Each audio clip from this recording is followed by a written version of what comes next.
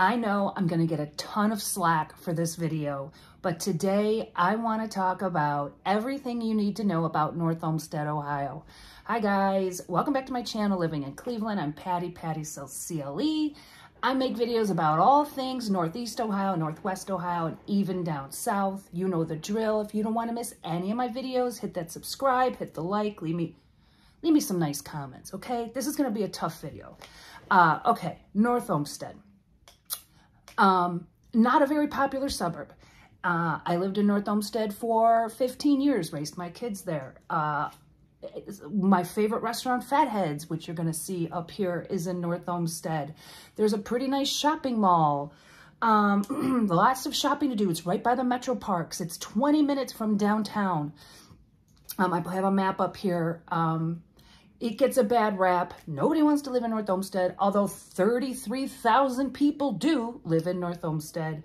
My kids all grew up there. They went to St. Brendan's. They went to North Olmsted Middle School, North Olmsted High School, all over this place. I have very fond memories, you know, of my time there.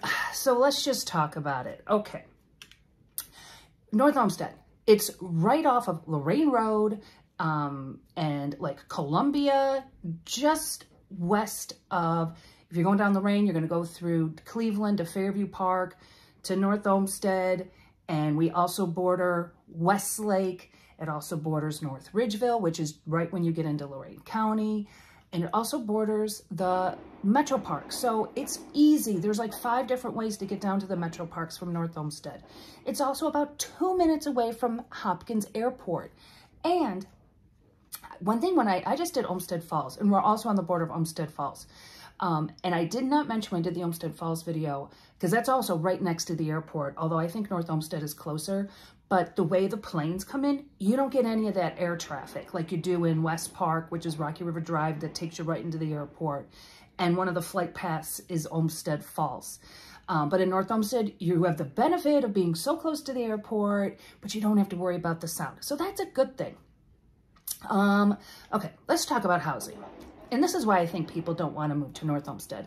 North Olmsted was started in like the 60s, 70s. So when I think of North Olmsted, I think of split levels, I had a split level. You're going to see a video of it up here. Mine wasn't like a typical, mine was a colonial split.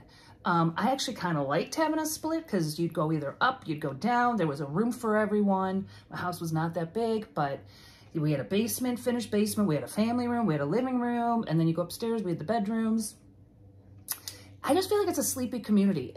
Everybody was nice, middle class. Taxes are not that high. I know I was looking at my last time I did a North Olmsted video. It's been almost 2 years, I think. And people are like, those taxes, they're so high. They're really not. They're under 3%. They're right smack dab in the middle. One thing I do like about North Olmsted, as we're talking about taxes, North Olmsted city tax, I was a Cleveland school teacher almost the entire time I lived in North Olmsted, and I had to pay Cleveland taxes, Cleveland city income taxes, but North Olmsted gave you 100% credit. So I never had to worry about paying North Olmsted taxes because they gave you a credit. Where I live now, nope, sorry. My kids live in Lakewood. They get very little credit. So that is one big positive about living in North Olmsted. As long as you're paying city taxes where you work, you don't have to worry about paying North Olmsted city taxes. So there's that. Okay, let's talk about rec centers. People want to, it's 33,000 people live there, lots of kids. I'm going to get to the schools in a minute. One thing I do not like is their rec center. And it's a shame because they have an outdoor pool, they have a ice skating rink, but you can go in there and work out, but it's not like going to the Westlake Rec where it's just like water slides and all that. Like every other suburb around has this beautiful outdoor park.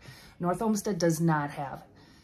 They do have, and I would go to the pool. I'd take the kids. It's just a pool. My kids, when they were in high school, my oldest, she was a camp counselor. So they do have a rec center. Middle school, every Friday, we would drop the kids off for Friday night ice skating. I'm not a big fan of the rec center compared to other suburbs. Okay, everybody wants to know about schools. The schools get a C. They got a D in achievement. I'll post it up here. Yeah, the schools need to do some work. They have a beautiful campus though. A few years ago, and I was still living there, gosh, been almost 8-9 years. I actually took a day off work and I took the kids, they had the day off too. And we walked door to door handing out flyers to pass the school levy because that middle school was in such bad shape. My third daughter, her locker, it had like asbestos. She had a white North Face, like furry coat, and her locker was like leaking like sludge, like ruined her coat. It was so bad. They had to close down a wing. It was, you couldn't even go in it. So now, and I have a nice video of the school campus. It's beautiful. And it's the high school and the middle school. I think the middle school's in the back, high school's in the front, I think, I'm not sure. And it opened when Katie, who's now a senior in college, it opened when she was a senior in high school. And the whole reason she didn't go to North Olmsted High School, well, 2 reasons. One was because they were going to be in trailers for almost 4 years. In fact, my son was in the middle school and he was in a trailer and it was awful. Like he was so sick all the time. But my daughter, Katie, she went for volleyball. She went to St. Joe's Academy because they have such a great volleyball program. And plus she didn't want to be in a trailer. But her boyfriend, Darren, he did. And it opened up their senior year. And it's a beautiful campus, beautiful football field, beautiful soccer fields. It's beautiful. The academics, you know, every video I do, I talk about schools and it's tough. It is a C. In fact, my daughter Erin, her friend Sean, they all graduated from North Olmsted High. I thought it was great. My kids are all college graduates. They took AP classes there, but Erin's friend Sean, he works there now as a teacher. And I was just talking to him and he did not have much good things to say about the schools because they did not pass another levy. So they don't have school monitors. There's kids everywhere. Oh my God. I don't know if I have it on video, but we were driving by. I don't know if we're gonna be able to see it. Like, and they're in school this week and there were kids, like they're having a bocce match. So they were actually like with gloves on, boxing and just craziness. But, and I also told Sean, I'm like, it's different when you're a student versus when you're a teacher, because you see a completely different thing. He's like, oh no, it's bad. Trust me. But that being said, C's not terrible. I did Sandusky last week, which was rated by USA Today, the #1 coastal small town. I think Sandusky School's got a D, right? So, C's average. You know, you get what you get. You get what you put in. I don't really have a lot more to say about that. So, another thing, North Olmsted's, I just mentioned the mall.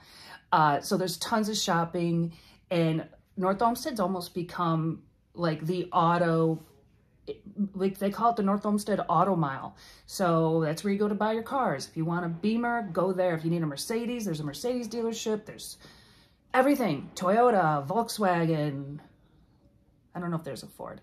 Chrysler, that's it. It's all down Lorraine Road. Every car dealership you could think of. So North Olmsted's really known for that. And the shopping mall, Great Northern Shopping Mall, which in a dying industry of shopping malls, it's really stayed a mall, a successful mall, although the movie theater just closed, which was really sad because although all kinds of movie theaters are closing because of the pandemic, but it was nice to have a shopping mall right there. Went to it all the time.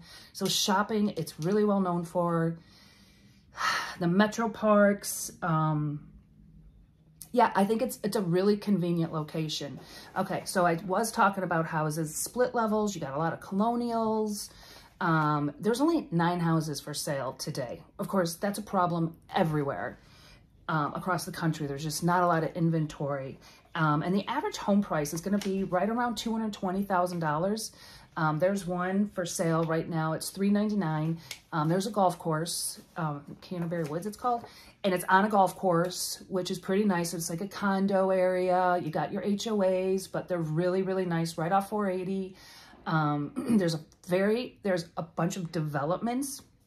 I think I went through Sandy Ridge, Breckenridge is over by Stearns, and they always say, oh, the prestigious Breckenridge. And back in the day, it was the #1. Like, everybody wanted to live in Breckenridge. I have several friends that live in there. A lot of the developments have a community pool, which is nice. Where I lived, I did not live in a development. I just lived on a street. I lived closer. I was afraid, because I grew up in Cleveland. I was afraid to go too far west. Like I can't go any further than Columbia. And my house was right between Clegg and Columbia. So I'm like right behind St. Brendan's, just in a little neighborhood, loved it, but no development, no pool, but we had a pool in the backyard. So, so right around $200,000, it just depends. And houses are fine. And this is why I decided to do this video, because houses are selling so quickly. If it's a nice house and it's been redone, I know we redid our house. We tore out, if there was wood, we tore out the doors, we put all new baseboards, trim around the doors, tore out the whole kitchen, the bathrooms.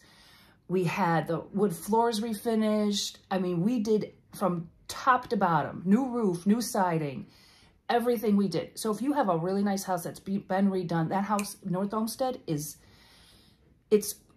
selling like hotcakes, which is why I wanted to do this video, because it might be something. If you're looking in the Cleveland area and you're so like, I need Avon, or I want Westside, and I can't get it, I think you maybe should consider looking in the North Olmsted area, especially if you want to stay in Cuyahoga County. It's a nice location, shopping, I mean, every restaurant. Also want to give out a shout out to Fatheads, and of course we had to stop their wings. Oh my God. It's like both parts of the wing, and then they smoke them, and then they just grill them. So they're healthy. We get that and their side salad with their homemade honey mustard. Oh my God, it's so good. It's like pure heaven. Love that place. So honestly, I think if you're moving to the Cleveland area and you're having a frustrating time, like Parma is also hot, and I've done a couple of Parma videos. My teammate, she wrote an offer on a house in Parma. And like Parma, I always think of little teeny bungalows as like starter homes. 40 offers were written on this little 2-bedroom house in Parma. Can you believe it? Unbelievable. So yeah, if you're interested in the Cleveland area, I urge you to give me a call. My info's down there. And give North Olmsted, give it a thought and take a look. I'm going to post plenty of videos of the neighborhoods. It was kind of a sunny, kind of a cloudy day. It's April.